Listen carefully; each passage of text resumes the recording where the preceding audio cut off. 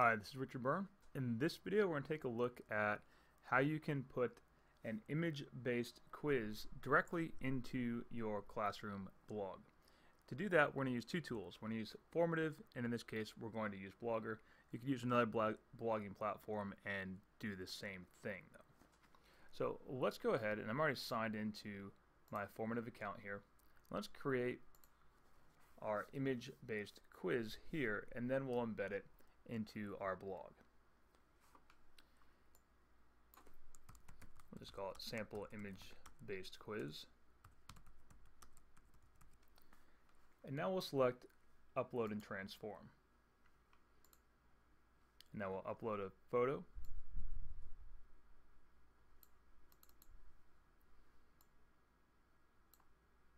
And I'll use that. Now you notice there's some little crosshair that I can place on the image. If I click once, I can now add a question. In this case, I'll add a multiple choice. And I'll put in a question like, where in the world would you find this building? I'll put in some answer choices for our students here.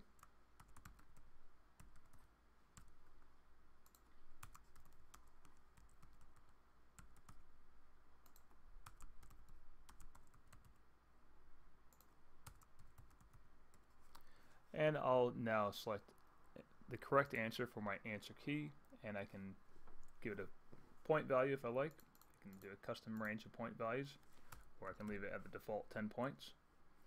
And we'll say done. Now we can add another question on this. Just hover over and select add a question again. In this case, I'll do a short answer, and I might ask my students, what is the name of this building? And we'll select done. Right, now you can put as many questions as you like on top of the image, but for our example here, we'll just do 2. And now I'm ready to assign this. So in the upper right hand corner, we'll click assign. And I can either assign it to my class, or I can make it viewable to anyone on the web, which is what I'm going to do here. Now I'm going to grab this embed code, and I'll customize it so that it fits into the space on my blog better. So I'll do a 500 by 500 pixels, and I'll just copy that code. Now let's go ahead and put it into my blog. So over here, I already have my sample blog, and let's write a new blog post.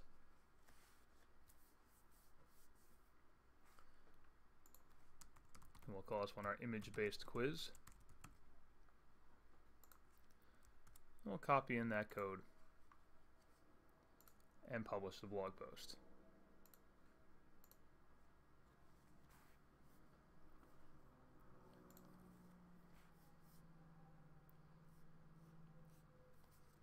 And now we'll see the formative screen in the blog post itself. Students can go ahead and continue without logging in and just put in a name for now.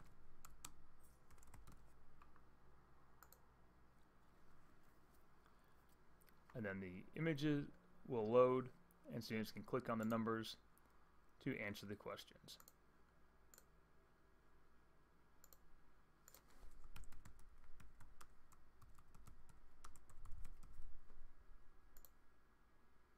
And then submit, and they're done. And as the teacher, I'll now get their scores and their answers back in my teacher account in Formative, which you can find at goformative.com. So that's how you can create an image-based quiz to put into your classroom blog. For more tips and tricks like this, please check out freetechforteachers.com.